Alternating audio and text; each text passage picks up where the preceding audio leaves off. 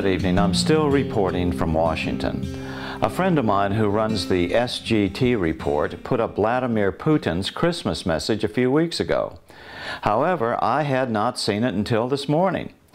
It is a stunner, especially in this era of a possible alliance between century-long enemies, Russia and the United States.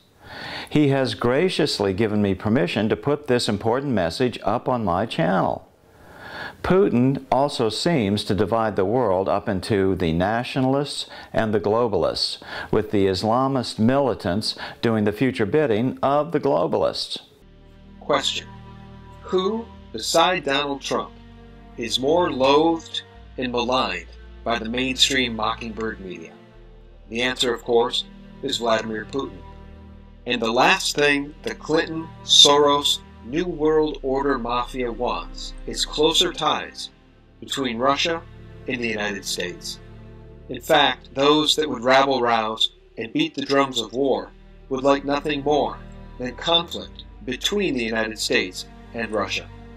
What if I were to tell you that the same mockingbird mainstream media that has covered up the global child pedophilia rings, including the Pizzagate story, is also refusing to report about Vladimir Putin's knowledge of the elite's penchant for pedophilia? In his 2016 Christmas speech, Vladimir Putin dropped some bombshells on the New World Order that were completely ignored by the mainstream U.S. press. And in his Christmas speech, we see some startling similarities between Putin and Trump, both of whom seem to recognize the fact that the New World Order powers are aligned against sovereign states, aligned against Christianity, aligned against traditional morals, and aligned against the family.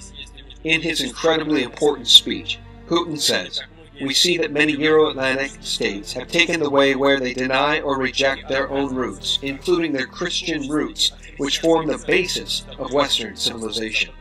In these countries, the moral basis and any traditional identity are being denied. National, religious, cultural, and even gender identities are being denied or relativized. There, politics treats a family with many children as equal to a homosexual partnership. Faith in God is equal to faith in Satan." And guys, here's the Pizzagate DC pedo ring bombshell that Putin dropped. And I quote, "The excesses and exaggeration of political correctness in these countries indeed leads to serious consideration for the legitimization of parties that promote the propaganda of pedophilia."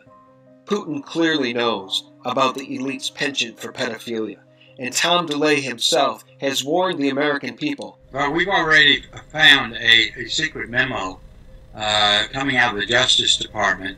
They're now going to go after 12 new perversions, things like bestiality, polygamy, having sex with little boys and making that legal. Putin continues, "The people in many European states are actually ashamed of their religious affiliations and are indeed frightened to speak about them."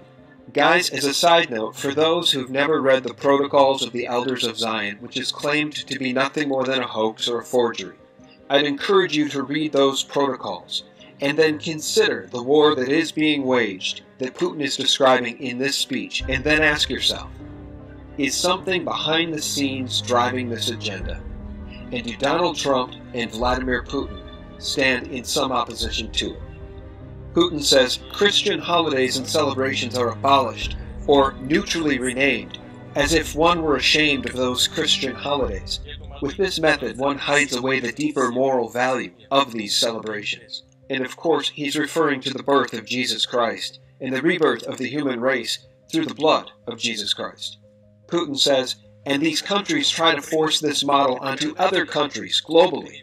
I am deeply convinced that this is a direct way to the degradation and primitivization of culture. This leads to deeper demographic and moral crisis in the West. What can be a better evidence for the moral crisis of a human society than the loss of its reproductive function? And today, nearly all developed Western countries cannot survive reproductively, not even with the help of migrants. Without the moral values that are rooted in Christianity and other world religions, without rules and moral values which have formed and been developed over millennia, people will inevitably lose their human dignity. We can see the degradation of family in our own society tearing us apart. Putin stands in opposition to that degradation. And yet the mainstream mockingbird media would label this man an enemy of humanity and an enemy of the United States. Putin continues, and we think it is right and natural to defend and preserve these moral values. One has to respect the right of every minority to self-determination, but at the same time there cannot and must not be any doubt about the rights of the majority. And here's where Putin starts to sound a lot like some of the things Donald Trump said when he was running for president. Quote, at the same time as this process at a national level, we observe on an international level the attempts to create a unipolar, unified model of the world, to relativize and remove institutions of international right and national sovereignty. Trump himself has said the #1 way to preserve peace and prosperity is through the sovereign state. We will no longer surrender this country or its people to the false song of globalism. The nation-state remains the true foundation for happiness and harmony.